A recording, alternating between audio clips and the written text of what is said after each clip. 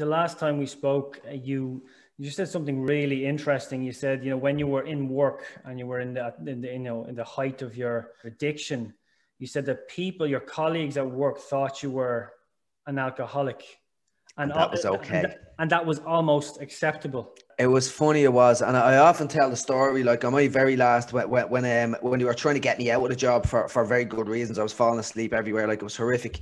And I was in a meeting with the union, and the very last meeting I went to try to keep my job because I was falling asleep at the workplace, and he knew I had a drug problem.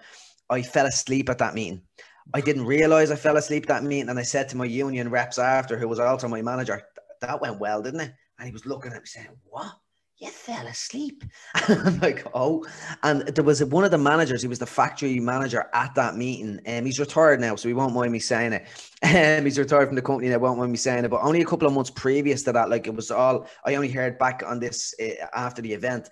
And he says, sure, what you call it? He just loves his gargles. So we all have a few drinks. We all enjoy a few drinks. And he would have having a bit of a drinking issue as well. So like management, it's not just the staff of companies that might have drinking issues. Management, leaders, CEOs can have drinking issues as well. Yes. So it makes it, and in Ireland, in England, in most countries, to be quite honest, it's a worldwide problem. Alcohol is just more accepted. And we went over to Ghent on a couple of occasions to a company called Barco Graphics. They're called Esco Graphics then after that they merged. But they have a big, huge facility, a big graphics facility where they train people up. And we used to love going over there. Like, I'll give you a few examples of this. This just shows how crazy it is. So they had a tap in the canteen, a beer tap. Like, so you go in, you can get a beer, but you see the odd person getting a beer, but we were like so excited by this. Oh my God, they have a beer tap in here. And we were bringing glasses of beer into the second half of the class with us as a cure because we were so hungover from the night before. And I remember one time me and a friend of mine went over to Esco, and we went over and we had to collect all the receipts to go back through so they can give it to the company. And we're supposed to collect restaurant receipts and all and not show we were drinking 24/7. When we got back to the airport, well, I can't remember anything from the holiday. We actually call it a holiday to the MD one time. He says, a holiday? We were over training now, but we were called into the office because all our receipts were alcohol.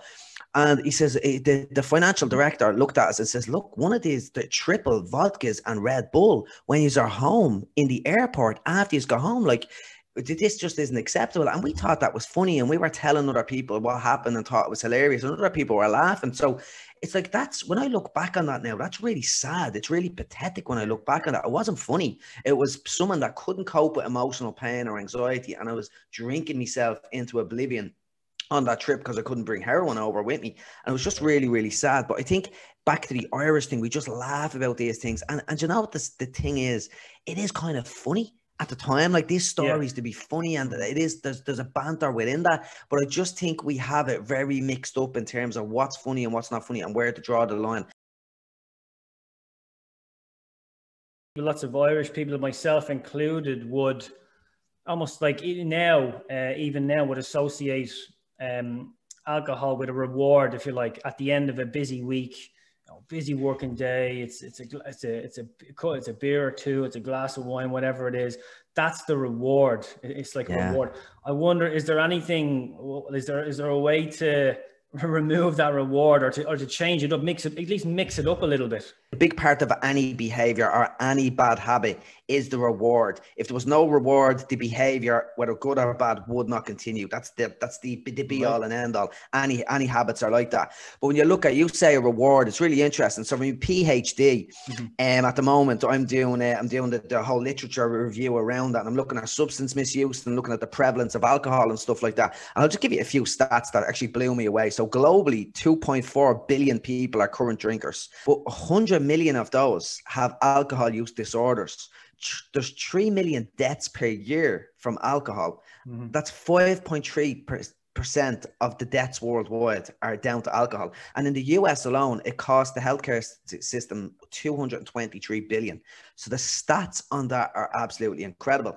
And you says, yeah, people drink it as a reward. And I am looking into drinking motives as part of my PhD. And like they go into enhancement motives, conformity, all this academic jargon. But I was thinking, right, why do people drink? In lay terms, why do people drink? And I think any bad habit, alcohol included, it's to fill a gap of something that's missing. I truly do believe that's what it is, whether it's connection, meaning, purpose, or to escape emotional pain, whether it's trauma, heartbreak, or stress, or anxiety. But even low-level anxiety or something like that, like you just want to, I'll have a drink to just to loosen up. So when I asked all of these people about why they drank, I was actually interested in this from a lay perspective, and I stuck it up on my Instagram. I was like, right, I'm going to do a little trial. Now, usually I'd get about 5-10% of people responding to an Instagram poll like that. But out of 1,500 people that seen the message, I think I had 400 responses. Crazy amount of responses, and it just shows that everyone has an opinion on this. Here's the different answers, and I sort of put them together into groups. So relaxation, to unwind, relieve stress and anxiety, boredom, to switch off, to feel more confident, fit in with the crowd, numb emotional pain, meet other people, escape reality, permission to go crazy, loosen up, and generally feel better about themselves. And I found it strange because when I was chatting to you, and reward was in there once or twice, but it was very few that actually says a reward at the end of the day. So I think a reward is like maybe the healthier version of it. If you're looking at just a little reward to boost myself, but it's how often you do that as well. And then addiction or problematic drinking or whatever way you want to look at that, it really only becomes, there's lots of definitions of that. But when it starts causing problems in other areas of your life, when you're drinking every day and someone else has a problem and you can't stop, that's when it becomes very, very problematic. So you have to get at the core of the issue. So eliminating the alcohol is not, that's just a behavior. And we're going to be talking about this as well. Eliminating the alcohol is not good enough. You need to work on something deeper. So my problem was anxiety. Anxiety drove me towards trying to anesthetize myself into oblivion. So once I sorted out my anxiety issues, I didn't have an addiction issue and a need and a motivation to drink or do drugs. I was 3 years clean. I was wondering, like, could I have a drink again? Could I have a glass of wine? I didn't really want to be quite honest.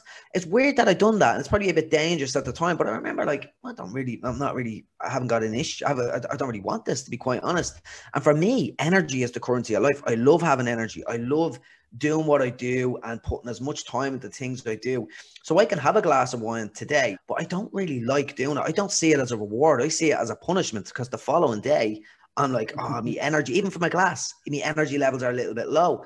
So it's interesting. In that moment, it gives me a little bit of reward, but it doesn't, I'm not stressed and I'm not anxious. So it doesn't relieve anything. I'm not going through emotional pain. So it's not rewarding me with that. So sometimes the alcohol isn't the reward. It's what it removes is the reward. So you can have, in psychological terms, it's called positive reinforcement. So it's like, give you something. If I give you money, you're positively reinforced. So people work because it's a reward. The money is the reward. They're going to work more because they're getting paid. Take that money away, they'll stop working. That's the basic behavioral science behind that. But with alcohol, they might think alcohol is the reward. But if that's relieving stress or anxiety, it's taking something away. That's the real reward. So I think when it comes to alcohol, you might get a little bit of a buzz, but it also takes something away. So you're getting a double dose of a reward. And that's what can make it very addictive and very problematic over time. When I was kind of growing up and I was 15, 16, 17 and discovering alcohol for the first time, I guess all the role models around me, friends or people that were a little bit older, they were kind of doing the same thing. So this was just a done thing. This is what you did. You went out and you kind of got hammered on a Friday or a Saturday night if you could afford it. Now I'm saying 15, 16, 17-year-olds, and it's not ideal either, I would say, but I don't have as much of an issue with this now as many do. Let's say with the Instagram generation, which they're following some guy or girl in a gym, and maybe they're not following proper techniques. They're lifting heavy weights and they probably shouldn't. This kind of thing. I think that's a much better role model than when I was growing up. I wouldn't have minded having these guys or these girls to look up to. Even watching that Jack Charlton documentary, like they were going to the pub and having peas and chips and a few beers and then going to play their match the next day. Like, it's crazy. Now, there was 11 playing field. I think a lot of people were doing that. But then the Europeans, we're back to the Europeans. They start setting the bar of no clean diets, no alcohol. And all of a sudden, Europe went levels beyond England and Ireland in terms of football. So we had to catch up with them and stop that kind of behavior. But that role model thing is key. You spoke there about your own kind of path to recovery.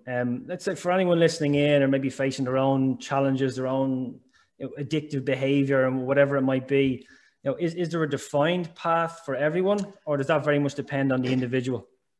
It very, very much depends on the individual for the most part. It really does. There's this thing basically known as the ABC of any behavior, any habit, any behavior, any habit, basically bad habit is based on the ABC model. A is for antecedent, but let's call it a trigger. So A is for a trigger, B is the behavior, and C is the reward. Let's say an example before COVID, and we'll talk about alcohol. So before COVID, you're coming home from the pub you're driving home from work on a Friday, you're a little bit stressed and you drive past the pub, right? So there's the setting event, an internal trigger, stress, an external trigger, the pub. You say, right, I'm going to go for a drink. And you probably have to go home for dinner, but it primes you to go for a drink. So you say, right, I'm going to have a drink later. So the behavior is the drinking. And then the C is the consequence. It's the reward. And if it's rewarding and it relieves the stress or it gives you the buzz, whatever you want, loosens you up, all those things, the reasons we get people to drink, well, that habit will increase over time or will persist and be sustained over time. So let's say someone then during COVID, they're in lockdown, they're stressed out of their heads, their kids are wrecking their heads. That's a trigger, and it could be a bigger trigger. So give me a bloody drink. They're going to drink. They're going to go to the office and have an alcoholic, have a drink. The consequence is they'll get relief, they'll be unstressed, and they'll wake up the next day even more anxious. And that's another trigger to have another drink and then get rewarded as well. And this can be really dangerous with alcohol as well, because people drink because they're anxious, but alcohol causes anxiety. So it's just this circular motion and this behavioral loop that gets in play. But if you want to change your patterns of behavior or alcohol use or whatever it's emotional eating, smartphone use, being an angry person, any bad habits work the same way, right? So, but I'm going to talk about it in terms of alcohol use. So the first thing you have to do is you got to change your environment, change the triggers, right? So triggers can be external, alcohol in the press, get rid of it, get rid of the alcohol from the house. But then your internal triggers as well. Now, it's very hard to change stress and anxiety. It's a more difficult thing to do than getting rid of the alcohol. But what you could do is, like, that's where self-care comes in, meditation, gratitude, those kind of techniques, work on yourself. But there's a great idea in recovery circles known as HALT. It's an acronym for hungry, angry, lonely, tired. If you're hungry, you'll be hungry. You might think, I need a drink. You're just craving food. Or you could be just thirsty. If you're angry, you might be more susceptible to having a drink. If you're lonely, same thing, lack of connection. There's a great line by a guy called Johann Hari. Sobriety is not the opposite of addiction. Connection is. So if you're lonely, reach out and talk to someone. And tired. If you're tired, you're just like, oh, give me a drink. You're just lethargic and you don't want to do anything positive. So change your environment inside and out is absolutely key. Changing the reward is really, really important as well. And if you work on stress and anxiety, well, it's not going to be as rewarding. But let's say you're in a more tangible note, go and buy 0% Heineken. So the ritual's still there. Yeah. You're going, but it won't be as rewarding because it's not relieving the stress. It's not giving you that buzz. So try that for a while. If you really want to reduce your drink, you'll be changing the reward part of the ABC. But it's also really important to track your behaviors and to shine awareness on the problem. So, and then the other one is replace the behavior with positive routines. So I already talked about that already, like changing your environment, your inside environment. So we'll do something else, read a book, go for a jog, go for a stroll, walk in nature, replace the bad behaviors with positive routines. There's people out there that have a positive relationship with alcohol, that are in control, they genuinely understand what moderation is. And just like you might have you're entitled to like an unhealthy meal. If your nutrition is spot on, you have a big, really bad pizza every now and then, a burger, not the end of the world. Like you're allowed to let your hair down a little bit. I think is what I'm saying. Yeah. I imagine it's the same, or am I right in saying it's the same with alcohol? You can. Yeah, I think so. If you are craving a drink, that's not a good sign. So at the end of the day, what is a positive relationship with alcohol? And I think it's if you can take it or leave it, you don't get drunk, it's not causing any issues in your life, and you're under the recommended amount of alcohol per week. So, but I do think some people can have it. But what always jumps back to me is, and I'm gonna be hyper critical here on both sides, jump on both, give the pros and the cons. I remember thinking, like, at the end of the day, the FDA said if alcohol came on the scene right now, the recommended limit would be like a tumbler of like a little tumbler. That's so it's no little the pin needle tumbler, another thing you put in your thumb, like per month or something ridiculous like that. That'd be the recommended dose per month. Like they would not let that get a month, like something ridiculous that nobody would even bother with it if it came on the same now. So I'm sort of like, well, then we shouldn't be drinking. But then, like Eckhart Tolle, who's this spiritual teacher and is someone I'm a huge fan of his work, and he's like as enlightened as they come, and he has the odd beer, and I'm like, well, if Eckhart can do it, maybe it isn't all that bad. So I think it very much depends on the person, but yeah, awareness. It always comes back to awareness for me. Awareness is the key, to be aware of it. Some people give out about dry January, this kind of thing. I don't know. I always make sure I do it. I almost like to test myself just to make sure I'm still, there's no issues there, kind of thing. But this year in particular as well, like normally you might be having a dry January because you've had maybe there's been a lot of parties to go to in December. Yeah. Because there's a few events coming up in February. So you said, right, I'll just have a nice kind of detox of a month in January. Whereas this year, I don't know, I guess I imagine it was the same for everyone, where there was very little happening in December and there was absolutely nothing to go to in February. So it was almost like, well, why would I even bother doing it this year? But I just said, look, I keep myself on a straight and narrow, just keep myself in check, just do it. Why not? And give myself that little extra health kick. Yeah, definitely. No, I totally agree. And I think I would come on the side of the fence, coming from addiction. I'd be on the side of the fence of don't go there, that way. But I think you have to take into account that this is the society we live in. And you look at people, there is a lot of people that successfully drink. If there is a way to successfully drink out there, it seems to be. Sometimes I struggle to understand that. How can people go out for a good few drinks, actually get drunk and get up the next day and function? I can't do that. I just know I can't do that. So some people can. I think age dependent as well. But again, I think awareness is the key. Yeah, great point. Any thoughts for... There's a lot of kind of HR leaders, well-being leaders in the workplace listening in here. A lot of workplaces they have policies on, alcohol policy, a drug policy. Is there anything they can do, maybe that these leaders, from a proactive perspective, maybe to support colleagues? I think the best thing they can actually do is to implement some kind of anonymous thing, because there's still a huge stigma. Like, it's okay to have a drinks, and it's okay to go on a bender in Ireland for the most part, especially when you're younger. It gets a bit sadder as you get older. But like, there's still a huge stigma around people in addiction. And I'm sort of very freely talk about my addiction, and I don't feel stigma because I'm so open about it. But people do personally feel stigma, and if they have a drink problem themselves and are embarrassed about it, they'll lie about it. And when you start lying to other people about it, you'll start lying to yourself. Like you will start. That's where self-delusion kicks in. So I think what's really important for employers to do is to create some kind of anonymous way for people to reach out. And I'm sure that's what they would do. They wouldn't be asking for a list of people, but make it as anonymous as possible, and make it as obviously anonymous as possible. Because I think some people are like, oh yeah, but the job are setting up this thing with this crowd and it's going to be anonymous. Yeah, but they'll know. They look at them details. But that's not the way these things work. No. And you could set up a way of doing it that it's like 100% anonymous, separate body outside, that they could just contact them with a unique ID number. They can give even a fake name. I don't know what way to implement that, but make it truly anonymous so people will actually be more inclined to take that first step. And I think that's really critical. Language is so important. There's a great example of a workplace out there where they hosted an anxiety workshop 1 week. Hardly anybody turned up.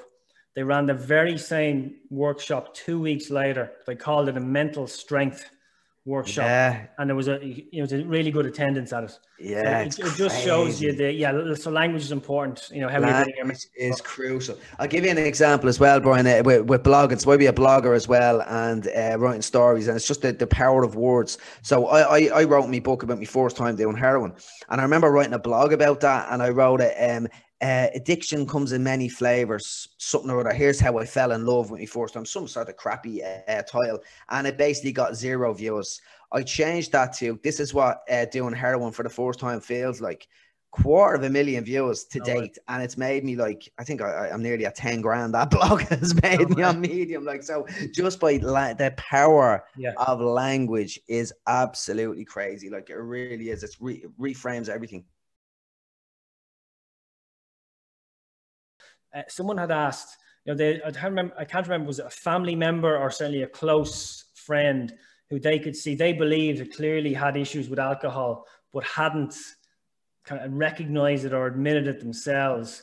And they were asking, like, how do I approach this person in as compassionate a way as possible? And because they really cared for this person clearly, and they wanted them to positively do something about it. If you go and start telling people that they have an issue, that they need to do this, they need to do that, they need to go to drink aware, any of these things, they're going to put up a shield, they're going to put up a wall. The addictive ego is a monster, and it will put up the shield and it will not listen. It will go against that, so they just won't listen to that. So talking is not a good thing to do. One of the best things you can do is to actually listen. If they're willing to talk, try to go in and listen as best you can. And I don't mean listen to reply and listen to tell them what to do to fix their problems, because they know they have issues. What they need sometimes is just an ear to actually listen, so they actually felt heard. So really listen to understand and be that presence for them if they want to talk. But the one thing you can actively do is look after yourself. Because here's the thing, like, let's say somebody is struggling with anxiety and they drink too much, and then you also struggle with anxiety. You're not drinking as much, but you have a few drinks. Well, who are you to tell them what to do? Like, you haven't even got your own house in order. You might be less of an addict than them, but you haven't got your own house in order. So you've got to look after yourself first and foremost. And when you look after yourself and you be the active listener for that person, well, do you know what they're going to think? Well, I want a bit of what they have, and they listen to my woes. I'm going to go to them. So when they're in a position to look for help, you're going to be in a position to give help. Some people may think, I get a lot of emails of people think that they have an email exchange with me or a conversation with me, I can fix their addiction woes or their family's addiction woes. But even with the experience I have, like, I'm doing a PhD in addiction. I've been an addict for years. I teach addiction in Trinity College. Like, I do lots of elements around that. But if I'm meeting a person and they have addiction issues, I haven't got the solution to their problems. Because their journey is so different than mine, and addiction is so complex. Like, people don't drink because nobody wants to be an addict, nobody wants to be an alcoholic. It's coming from somewhere else. There's an underlying core issue, whether it's emotional pain, trauma, or something else, and that's our own journey. So people have to work on that first. But it's always like comorbid is the jargon used in psychology terms, with either anxiety, depression, or other elements as well. So it's very complex. So it's to understand that, yeah, you might have a solution for yourself, but you haven't got the solution for them. And everyone's on a different journey, and just listen to their journey. I think that's the important message. Is it possible to compare addictions like alcohol addiction, drug addiction, gambling, social media addiction? Yeah, 100%. At the end of the day, and it comes back to those habits. Like, at the end of the day, every addiction is entwined within the habit. It's triggered by something. There's the behavior of the addiction, whether it's like emotional eating, whether it's picking up your smartphone, whether it's gambling, putting on a bet, and then there's the reward. So every addiction at its core, behaviorally and biologically, is the same. Like, it's a dopamine response. Obviously, like with hard drugs like cocaine and amphetamines, you're actually increasing physically interacting with the neurotransmitters within the brain. But at the same time, even though smartphones and gambling, there's nothing physical about them, there's nothing biological about them, it's still an extra release of dopamine. So they're behavioral, they're biologically the same. All addictions are the same. There's subtle differences within each of them as well, but you can definitely compare compare addictions. I basically think like if heroin wasn't on the scene, I would have been with the traumas that I had in my life. It would have been just alcohol. If there was no substances around, it would have been something else. Like at the end of the day, you're just trying to get away from yourself. Like there's a reason why you say I want to get out of my head, because you can't live there. It's too busy. It's too emotionally charged. So you want to get out of your head because that's what you're trying to avoid. And I think every addiction at the end of the day has its core, has its essence in there.